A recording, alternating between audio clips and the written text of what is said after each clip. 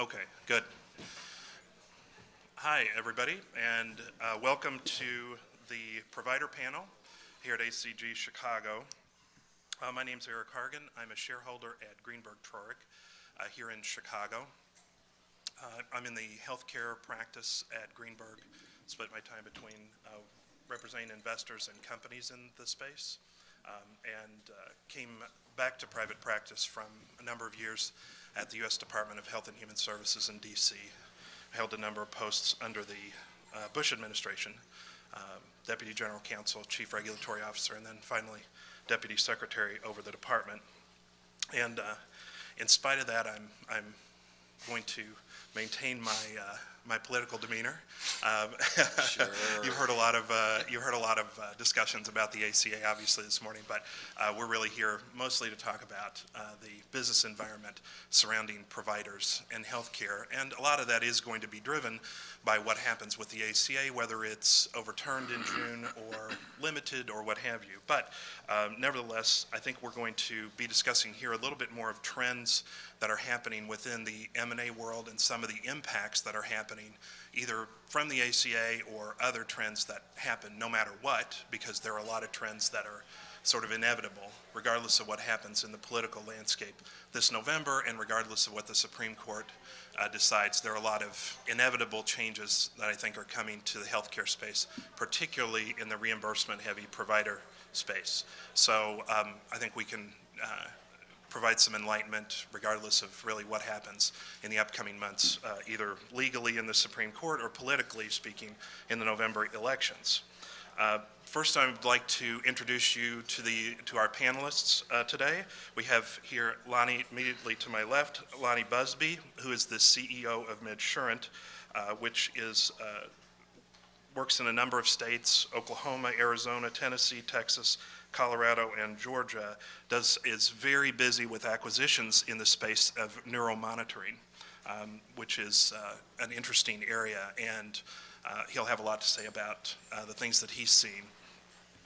Immediately to his left is Kent Capps, who is a director at Surgical Care Affiliates, which has 145 ASCs and about $1 billion of network revenue.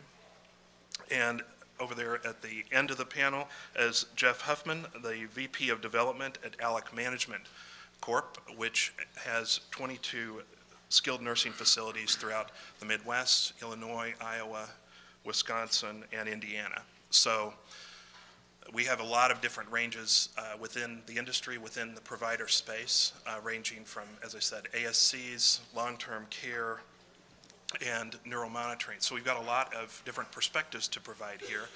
And I think we're going to start with something pretty general, things that we had discussed before, which are what trends everyone sees happening within the space, particularly related to their own experience that they've had in the last year or two as the provider space keeps changing under the impact of reimbursement and legal matters and the general environment. So, Lonnie? Oh, thank you. Just by way of background, I am in the intraoperative neuromonitoring business, but I've spent 30 years managing hospitals around the country. Was part of the startup team for Columbia Hospital Corporation back in 1988, and was the division president for HCA most recently. Then we had an opportunity to enter a new space, which new for me, interestingly enough. I ran hospitals for 30 years and didn't realize that there's a little business that's taking place in the operating room, and particularly for complex spine and brain surgeries, where a team of technicians are monitoring the nerve impulses from the brain, the spinal cord, and the peripheral nervous system to ensure there's no nerve damage. So we acquired a platform company in 2009 and are now in that space. And it's a fragmented industry. And I guess in terms of trends, you know, I think within the provider community, people are moving more and more toward larger organizations. So for the IOM companies, typically started by physicians or technicians, typically very small. The largest company does, I don't know, 2,500 cases a month. There are probably about 40,000 cases performed nationally a month. So nobody has a big share. However, what we see in this industry is a consolidation, and I think that generally you'll see that both in the hospital industry. My experience managing hospitals, when I went to move to Denver, Colorado, where I now live, and ran a division for HCA. At the time, there were 18 different hospital systems in the community. Now there are 3. So that's the consolidation I think you see. Yeah. Thank you, Lonnie. So by way of introduction, I am Ken Capps, Director of Strategy for Surgical Care Affiliates. As Eric said, we have 145 ASCs in 30 states across the country, about $1 billion in system-wide revenue, and about 30 large health system partners. My role, by way of background, my background is more in M&A. My role at Surgical Care Affiliates is really looking at new lines of business. We were spun out of the Health South Corporation in 2007, and we were a TPG portfolio company. So obviously, TPG is looking for, at some point, an opportunity to monetize the investment. And so we're looking to continue to grow our business. And what we've seen, and where we're looking to grow, is as the environment for ASCs and the regulatory environment has continued to get more complicated, we have found that our best path to growth is we are looking to partner more closely with large health systems with the idea that, hey, look, you guys know hospitals, but we know ASCs. Let us help you manage the ASCs and grow the ASC relationships. So ultimately, if we believe that the ACA is going to pass and we're going to move from an environment of fee-for-service to more of an accountable care type organization, we will be able to provide you a high-quality service at low cost. And you guys, as we partner with you, you can move your cases out of your HOPDs and into the ASC environment. Because ultimately, if you believe in ACOs, you believe in the idea that the world of fee-for-service, where it was about utilization and increasing market share, that's going away. And what we think is the view now is it's going to be about high-quality care at the lowest price. And we feel like we provide that better than anyone. And so that's really where we're looking to grow. And then continuing to leverage these relationships with the large health systems into other community-based service offerings. So we continue to see, we continue to believe in the world of consolidation, and we feel like we're in a good position to benefit from that. Thanks, Ken. I'm Jeff Huffman. I'm from the Indianapolis, Indiana area. IDE Management owns and operates 22 long-term care facilities in 4 states. Hopefully in the next couple months that'll be closer to 30. As we're looking at what's going on currently in healthcare reform and in the market as a great growth opportunity for our organization. The reason we think that is that as long-term care facilities have always have to be relevant to the hospitals, we have to be more relevant than we've ever been. As we see the line of bundled payments and rehospitalizations and things move further and further down the pike to become reality. We see a future in long-term care where folks are more of extremely strong regional players in that 50 to 80, maybe tops 100 buildings in a concentrated region.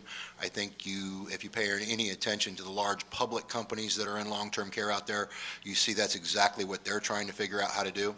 As an example, Kindred is jettisoning 72 buildings over the next 15 months to try to get to that more regional footprint in the areas that they're looking at. One of the largest organizations of about 380 buildings in the country is up for sale. We're seeing transaction prices quickly escalate in long-term care from, some of the things on the low end and $25,000 to $30,000 per bed to a national average of 48. And I'm hearing rumors as of yesterday, a transaction may have gotten inked in Indiana at $78,000 a bed. So there's some interesting maneuvering going on in long-term care. And we're going to continue to move forward with what we're doing. We believe that there's a couple niche markets in long-term care that have been ignored. I think as with hospitals, where they have gone all of a sudden become the nicest buildings in the communities at $1 million to $1.2 million per bed at the cost of some of these new hospitals that are being built. Long-term care has followed suit, and there's a lot of folks out there building extremely high-end CCRCs, extremely high-end buildings that are geared toward the Medicare reimbursement. When that comes into a bundled payment, if your pro forma is based on that Medicare reimbursement and the hospital takes their cut off the top, I'm not sure what that pro forma looks like afterwards. We've decided to go kind of take what I refer to as a Chevrolet approach, a high-quality outcome provider without a top-of-the-line, over-the-top building. We'll have the same amenities, the same spaces, but we won't have all the fancy rock and brick and Muzak and some of those things. We're going to be more the Chevy model of what we're doing. We're also looking at an interesting opportunity coming up where we may be working hand in hand with a large physician's practice where to reduce rehospitalizations, we're going to actually have a physician's group that supplies us with our medical directors who will actually be in our buildings doing rounds every single day. So there's some very unique opportunities that healthcare reform is bringing down the pike that we see in long-term care. I think you're going to see the mergers and acquisitions market increase relatively dramatically nationwide, and I think you're going to see fewer and fewer operators that are going to be able to manage that space. And very honestly, in the long-term care, the mom and pops are probably going to disappear quicker and quicker, even though they've been disappearing over the years. And it's been interesting with some of the reimbursement changes that we've seen in Indiana, how many out-of-state providers we've seen show up in the state of Indiana, and very honestly, how many capital folks have all of a sudden figured out what's going on in Indiana and have showed up on the door. We didn't see you guys for a couple years. I have to check outside my door every day to see if there's a line. So welcome back. So I've heard a little bit about the ACOs, or the accountable care organizations, that have been sort of being touted in DC and are sort of being integrated, particularly hospital-oriented ACOs are becoming sort of a larger and larger topic. But it seems like, at least many have said, that the ACO model is really limited, that it's going to become something more like the old PHOs, and that, like all the other attempts to coordinate care over the last few decades, it's going to again be a lot of fanfare and not a lot of follow-through. That this is going to take its place as a sort of one model, but that it's not going to really be the revolutionary idea that it was originally touted to be. Now, that being said, the government is always looking to, and this is from my own experience, the government's always looking to reduce the number of payers that it has to pay. It always wants to get a single unitary payer and then have them interact directly with CMS or whichever part of the government, and then leave the distribution of the money to that single recipient of payment. That's a long-term trend that the government's always trying to encourage. So that does lead to a lot of consolidation, as all of you have mentioned, about consolidation in the area. Now, that being said, when we talk about consolidation, what is the competition for acquisitions in the space that you're in? Who's in the market now? Are you seeing more strategic buyers, more financial buyers in the area? Any particular trends in that area? And how important is M&A expertise and integration in your sector?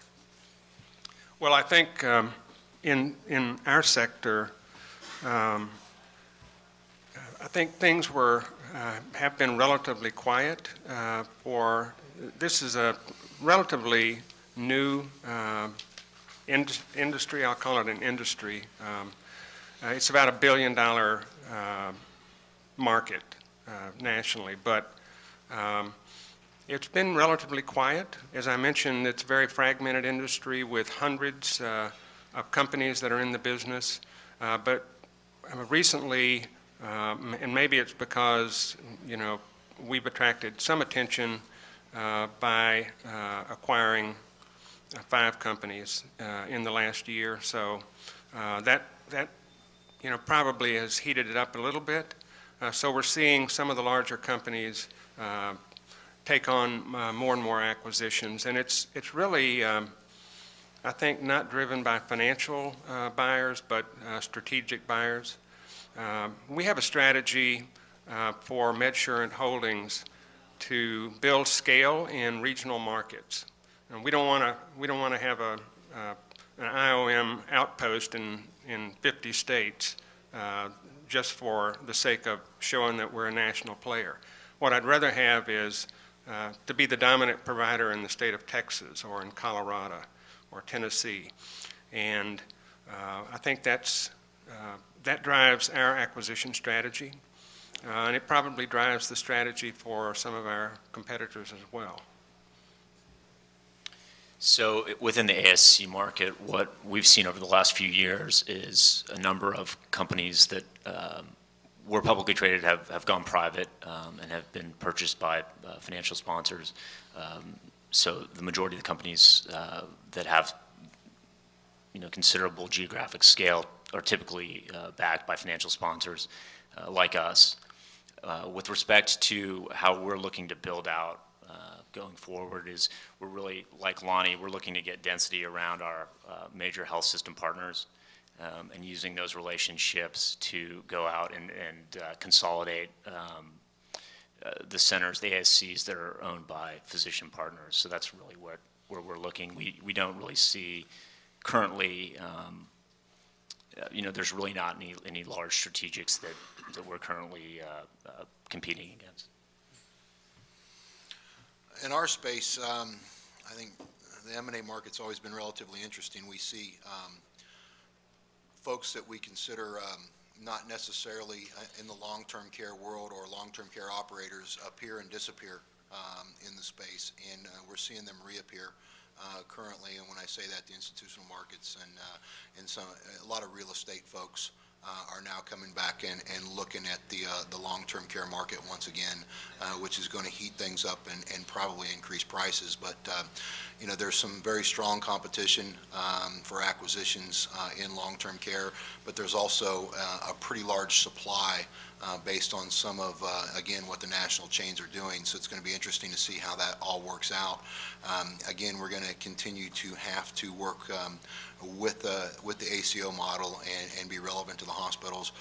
I can tell you that our standpoint is we don't plan to be any kind of a nationwide provider. We plan on being a extremely strong, high-quality driven Midwest provider in 4 to 5 to 6 states most at a capacity of 80 to 100 buildings. So that's the long-term strategy for us, and I know that there's going to be a lot of competition that's going to enter the market for that as we all continue to work together, as you see with hospitals acquiring doctors' practices and hospital and long-term care relationships that have been created are all in ways to increase quality and maximize reimbursement. So, Jeff, to sort of key off of that, do you see that small providers are looking to be acquired? Yes. If so, why? Why do you think? Economies of scale. As an example, at the average building, as an example in Indiana, that doesn't have economies of scale saw a 5% cut in their Medicaid rate and anywhere from an 11 to 18% cut on their Medicare rate, depending upon what kind of rugs they were running with their therapy in their Medicare rehab area in their building. So why everybody runs around talking about 11% Medicare cut, that thing varied from 11% to almost 18.5%, depending upon what kind of rugs you were running in your therapy department inside your building. So when you take a hit like that, and what you do, what our governor, somewhat interesting hero around the country, Mitch Daniels, did, was implement a 5% Medicaid cut in July 1, but with his ongoing battle with CMS, Still hasn't got that state plan amendment approved, so they implemented that 5% cut retroactively back to July 1st on January 1. So there was a lot of folks that all of a sudden had the state reach into their bank account and yank a whole bunch of money, and then also stop paying for about 5 weeks. So I was in Indiana kind of feeling like I was back in Illinois again for a while. There was no money flowing. So it makes it challenging for someone who doesn't have those economies of scale, either by the size of their operation and the number of buildings, or that geographic location where they're able to balance some of those state changes by having operations in 3 or 4 states. Yeah, I would agree. I would agree that the smaller operators are having a tough time competing with more efficient operators. As we continue to grow in size, we started as a small company doing 100 surgical cases a month. We're now doing 1,500 cases a month, and that enables us to reduce the cost of some of the back office functions, the accounting and finance and billing and collection and IT. All of those things enable us to reduce the cost per case, which helps us negotiate better rates with payers. The other thing that kind of drives acquisitions in our particular field is the changes in the Stark law that prohibits self-referral for physician owners. And this industry was developed in large part by physician owners, surgeons who needed monitoring for their cases, so they hired a monitoring technician and a reading physician and started their own company. They can't do that any longer. They can't refer to themselves to a company that they own and still do the surgery. So it's forcing them to get out. And so we find that owners are very receptive when we come calling for that reason. We've seen a considerable amount of consolidation in the ASC industry, and a lot of that has to do with the fact that health systems have been buying primary care physician practices and have been referring those cases into their hospitals. And if you don't have that referral base, we think long-term it's going to be detrimental to the ASCs that don't have that relationship. And so we feel like the fact that we have these relationships gives us a leg up on some of these other ASCs that don't have those relationships. Yeah, I mean, something that you had all brought up is this drive for lowering costs. In some cases, it's pretty extreme, and I'll say from governmental point of view, when we were making up the payment regs every year, I was part of that process, being in charge of regulations. There's always a drive to lower costs, at least until a bunch of providers in a sector start going bankrupt. Believe it or not, that's one of the signals.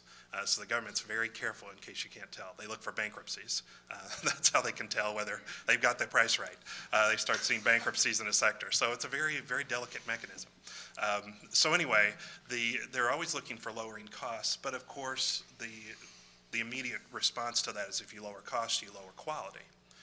So the government has responded to that by a lot of quality initiatives, and now that they've got the ability to handle the information well through all the reporting programs that have been going on at the hospital and physician level for the past few years, they feel really comfortable putting out quality demands onto providers. So it seems obvious, but they say we want lower cost and we want higher quality. So it's created kind of a pincher-like movement on providers. Just ask the panel, do you think it's possible to achieve higher quality and lower cost, really? And if so, how is that constant demand sort of shaping the market that you're in terms of pressure on providers? Well, I can speak on behalf of hospitals, since I managed hospitals for 30 years, but also the current business that I manage. It's sad to say, from the hospital standpoint, that there's a lot of inefficiency in our hospitals. So there's a great opportunity to reduce the cost of care. fortunately, we also always have a drive for improving quality. So I've seen, you know, a lot of changes in reimbursement over the years, and every significant change in reimbursement brought, you know, cries of, oh, what are we going to do? I mean, how will we survive under this reimbursement, this reduced reimbursement? You know what? We always survived, and usually we made more money after the changes in reimbursement than we did before, because we found new ways of operating more efficiently. And I think that's you're going to continue to see that. I'm not worried about the hospitals. Again, you know, from a quality standpoint, I'm proud to say that hospitals really focus on improving quality constantly.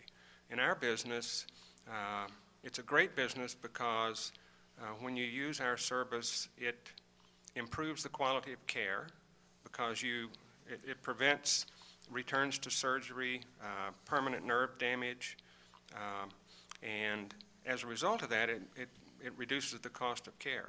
So you couldn't find a better healthcare business than one that improves quality and reduces cost, which is one reason we really like the business we're in. So SCA has been at the forefront of developing quality metrics for the ASC market. We feel like we're already there with respect to offering a higher quality service, or at a minimum, the same level of quality as hospitals. Some would argue that we offer better quality than hospitals, and we've already been forced by our payers and CMS to provide that quality at about half the price of what CMS is reimbursing HOPDs. So within the hospital, they're getting paid twice what we get paid, and so we've already been forced to provide that quality at a lower cost, and so we feel like we're there. It's obviously something that we continue to strive to offer better quality, and it's always a challenge, but we feel like we can compete head to head with hospitals today. My immediate answer to your question, Eric, was going to be no. At least in our space. One of the things that we struggle with in the long-term care side is those of us that are knee-deep in the reimbursement system always joke and have for years that anything that coming out of the government that says quality improvement is really code for reimbursement cut. And usually it is driven somewhat that direction. We're intrigued by the whole way the healthcare reform process moved forward. I'll go ahead and be a little politically incorrect here. In the healthcare space, I think hospitals spend the most money and maybe some of the most efficient operators in the healthcare space. I think they will admit that if they have to be honest. I had an interesting conversation with the CEO of a hospital one time about an appendectomy. He says, I have no idea what it cost me, but I can tell you what I charge for it. In the long-term care space, we can tell you exactly what every one of our expenses is down to a cost per patient day. And you know, we see hospitals building $1.2 million per bed new hospitals, and with bundled payments, I hear everyone talk about the inefficiencies seem to exist on the hospital level, and some of the quality issues exist on the hospital level, but we've decided to bundle payments and give them to the hospitals for them to then disperse out to all of their partners and providers, which I think is going to be interesting. Because I think if you look outside of the hospital world to the healthcare space as a whole, those of us sitting at this table are probably the most efficient operators in that space, and I think more and more of this responsibility are going to come down on our shoulders, and I'm just not sure how that's going to work with the reimbursement system. And you know, I can verify, when we were putting together hospitalcompare.gov in the last administration, we were trying to prepare a scorecard for the hospitals. So start out down a line, and again, there's a group of us talking about how to do it, and we first thought, what are we going to compare? Should we compare physical outcomes, meaning like, you know, morbidity, mortality, complications, so on, or should we compare the cost? Okay, we decided, well, you know, given physical systems and biology, we'll go with the cost. That's got to be easier. A year later, we abandoned the attempt to try to compare it because it was actually impossible for us to find out from the hospitals how much procedures cost. And we actually went the other route and started putting the stuff together based on morbidity, mortality, complications, all those kinds of things. So physical outcomes actually turned out to be a lot easier for us to judge than economic outcomes, and that is based on the government's own pretty rich set of data that it gets from the hospitals on what's going on internally. So it was even with the government's access to information and the ability to kind of beat the hospitals until all the information is coughed up, we still couldn't figure it out. So that totally bears in with what you're talking about in terms of hospitals and sort of the inability to kind of get down to the ground level on what things cost. Well, one comment I would make to that, Eric, is there's a number of hospitals that I've worked with over the last few years where we've even just tried to figure out what the revenue was and the breakdown of the revenue by sort of functions within the hospital, and because of the DRG codes, they were unable to really say what even the revenue was, so not even to a cost basis. And just to add on, from a positive standpoint, most of the hospital organizations that we're working with today acknowledge that and are asking us to work closer and closer to them as a partnership so that we can take those patients out of the hospital sooner and be able to ultimately create better, less expensive quality outcomes than what they can currently do inside the hospital system. So it may end up being advantageous to us all. It just was interesting to me that all the money's being driven through the hospitals. Yeah, I mean, now this raises a question, sort of, you know, a lot of what you all are talking about is really, you know, what has come out of the hospital, right? Sort of how's the role of the hospital changing? Obviously, we've been talking about its role as sort of the conduit for the money coming from the various payers, but also how's their role changing in terms of as a coordinator of services, a provider of services, and their relationships with other providers, from being the old classic general hospital of yore that sort of has everything inside it to sort of a completely different model. Is it changing from your point of view? Well, hospitals tend to respond to changes in reimbursement and do crazy things. So I remember when we were faced with Hillary Care, which geez, it seems a lot like the accountable care organizations. What did hospitals do? They rushed out and started buying physician practices because they wanted, and primary care physicians, because they wanted the first dam on the river. You know, primary care physicians were going to control the flow of patients, so the hospitals had to own them. So they bought these physician practices and immediately began to lose about $1 million a year per physician, which didn't help at all. And then Hillary Care never came to be. We're seeing the same thing today. I mean, we're seeing hospitals acquiring physician practices again with the same, you know, crazy economics as the first time they bought them. You buy a physician and all of a sudden their whole incentives change. Now they're on a salary and, gee, they don't want to work so hard. So productivity immediately drops, and you begin to lose money on those physicians. Now they're buying specialists instead of just primary care physicians, which is crazy. But that's, you know, hospitals will, as the dominant economic entity in the healthcare system in any market, are going to drive everything else. Okay, so they'll even drive what's happening with skilled nursing facilities, with ambulatory surgery centers. Even our little business will be affected by what hospitals do or don't do. So we've seen it very widely. Some of the health systems and hospitals that we've partnered with are on the forefront, really thinking through thoughtfully of how they can survive in this new world. Others are less forward-looking and are really not fully thinking through the implications. And so we've seen, like I said, it varies widely, but we think it's definitely we need to be partnered with the health systems. I mean, again, from our standpoint, it's going to be interesting.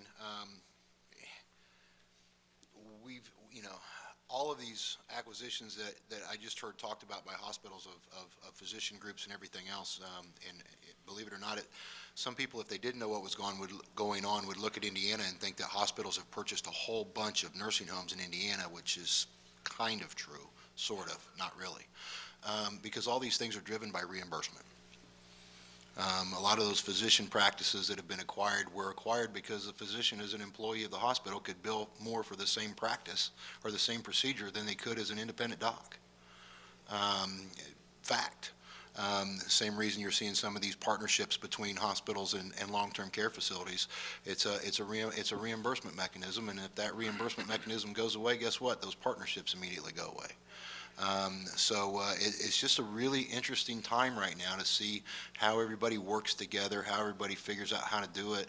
And very honestly, one thing we don't spend enough time talking about when we talk about reimbursement and quality and mergers and acquisitions is making sure that the patients in our buildings are getting well taken care of. Just to echo what Jeff said, certainly one of the things that we've seen is that reimbursement lift as a provider moves into the hospital world. We think that that's in a short-term sort of benefit. Long-term, that's definitely going to go away as you see the move to ACOs. And so anyone that's buying those PCPs for the rate lift, we think are in the long run are going to be punished by that. Ask you, you said buying specialists is crazy, okay?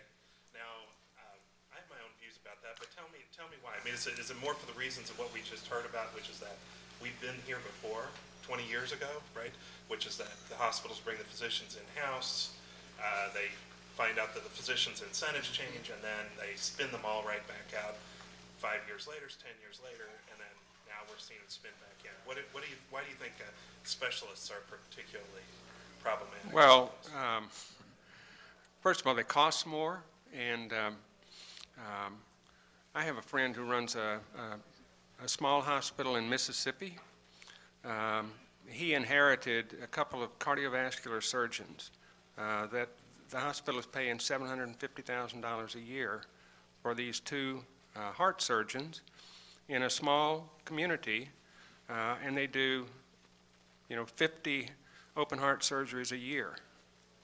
Why on earth would you waste hospital resources providing a service that, number one, is not needed, and number two, is dangerous, because if you're only doing, 50 heart surgeries a year, you probably shouldn't even be trying. It takes, surgery is one of those things where the more you do, the better you are. And so a good heart hospital is doing at least 250 to 400 cases a year, just to keep the heart team, in practice. So that's one of the reasons. I think it's just, as I've said, that hospitals do crazy things, and it sort of becomes a competitive thing. So if the hospital down the street buys a cardiovascular surgeon, then I'm going to have to buy one to compete with them. That's crazy. Sure. But, part of it is also trying to keep patients in place, right? The hospitals work to keep their patients in place. They're really locally oriented in many cases. And, you hear that all the time, that all healthcare is local. It's a service business. It's local. A lot of the patients like to stay with their current doctors. So do you think, given that this, and people say this, and push back if I'm just going to put this out there. I mean, you've always heard all healthcare is local. Do you think that all healthcare is local? Do you think that sort of concentration in or dominance of a local market is important? Or do you think that now, with increasing access by patients to information on their providers, that patients are becoming pickier, more inclined to change their affiliation with a doctor or a provider of some sort? Or do you see those lines continuing? In other words, when you're looking at someone, do you pay attention to dominance in the local market, or do you think that that's changing in healthcare? I agree with the statement that healthcare is a local business. And in part of our strategy is when we acquire companies, we don't change the name of the company. We keep the local brand because healthcare is a local business. The surgeons who use that service, assuming it's been providing good quality service, they don't care for another brand. I mean, they know what they've got, and that's what they want to keep. Back in the days when we were building the big healthcare company, Columbia HCA, Rick Scott had a strategy of we want to be the Walmart of healthcare, and that meant, you know, a hospital on every corner, and we would contract with on a national basis with payers, and we'd be the most efficient. It never worked. I mean, because the buyers are local. You know, the self-insured employers in the local market, they're not buying from a big company, they're buying from the local hospital. And so from an HCA standpoint, we didn't rebrand every hospital in the, we had 350 hospitals at one time. We didn't rebrand them all. We kept the local name because that's the reputation that's built around that local hospital.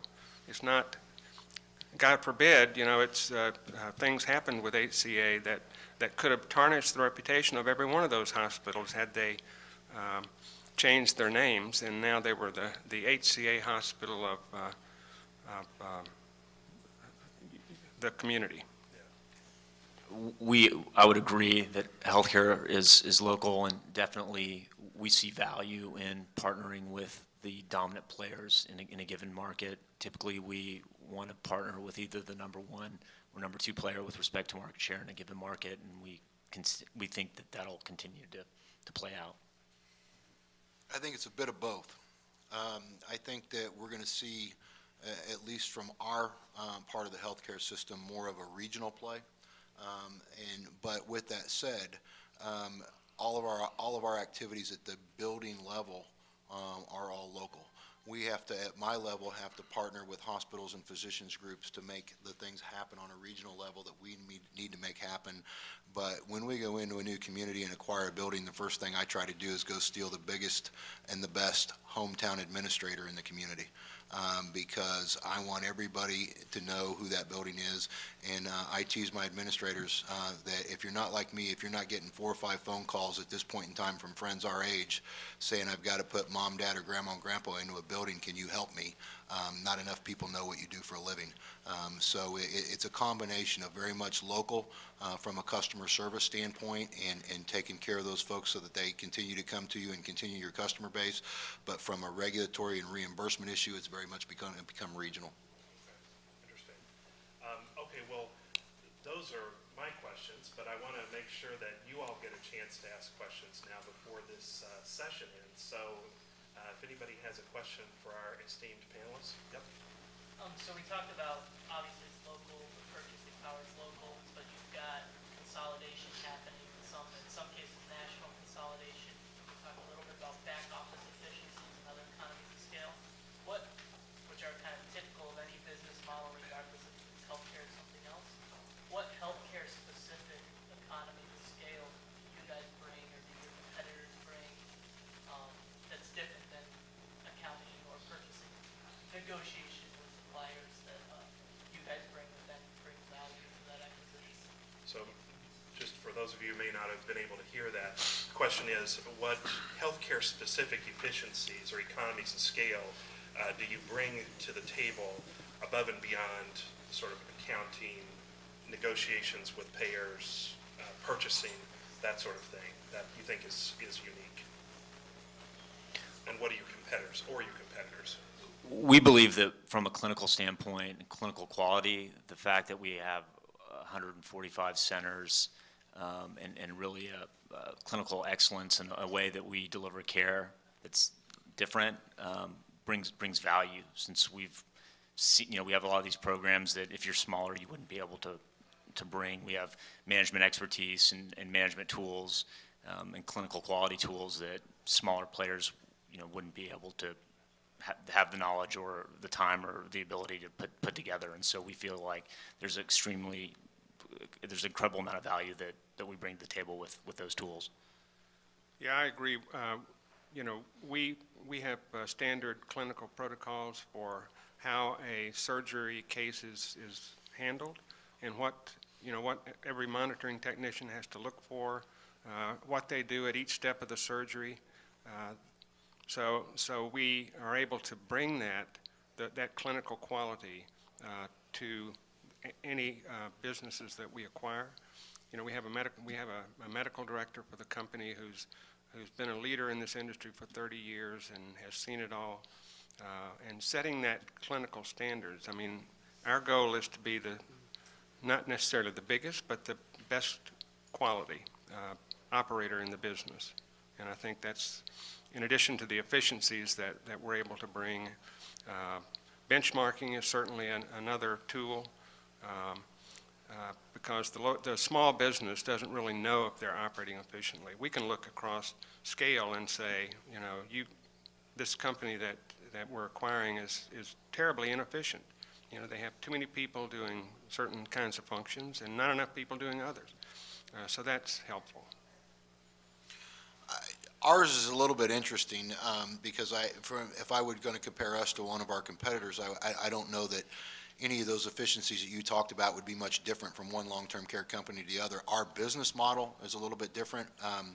We tend to, versus trying to go into the bigger metropolitan areas and fight it out with everybody that's already there, we tend to acquire rural, underperforming buildings that need a lot of help from a capital structure, from a physical plant structure, and from a quality structure, and we come in and drive that money into it and turn that operation around, and not only become a key employer in the community, but sometimes turn an eyesore into a pretty nice operation and an employer for that local community. And that's where we build our success, is coming in doing that, which is just a little bit different than what a lot of our competitors.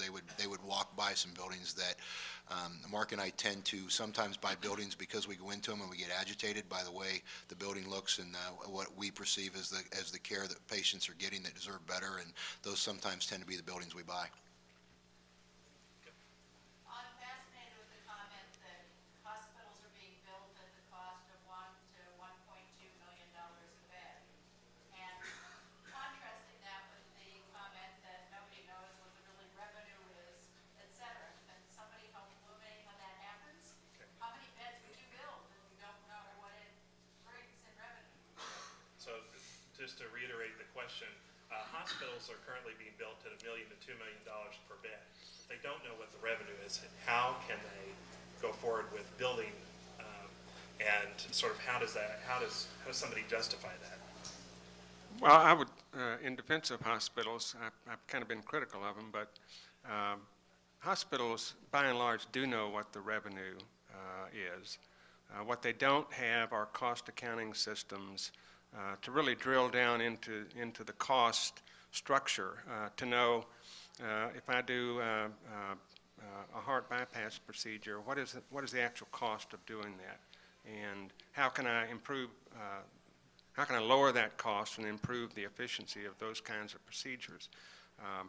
I would bet that Kent probably does know what the cost of doing that kind of procedure might be, or a knee replacement or something, because they, just applied it as a for-profit company a lot more effectively than most of our hospitals are large nonprofit hospitals, which I always say nobody has any money invested in them. There are no shareholders.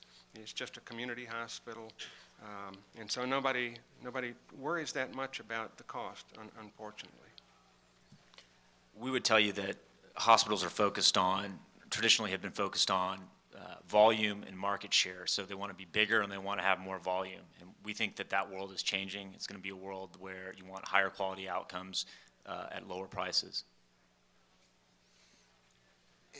And it'll get to that. I think what we're seeing now is a discussion 10 years ago about how hospitals weren't focused on customer service. And now that's what you're seeing with some of these hospitals. But we'll work through it all. It'll end up shaking out in the end. You know, I'm noticing here that we've kind of reached our natural stopping point for this. Obviously, you know, if you have more questions, we'll be available here afterwards, but I don't want to keep people in place who have another sort of place to go to after this. On behalf of ACG Chicago, I'd like to extend our thanks to our panelists. We certainly appreciate you being here. You did a great job. Thanks. So thank you very much, and please stand up. Thank you.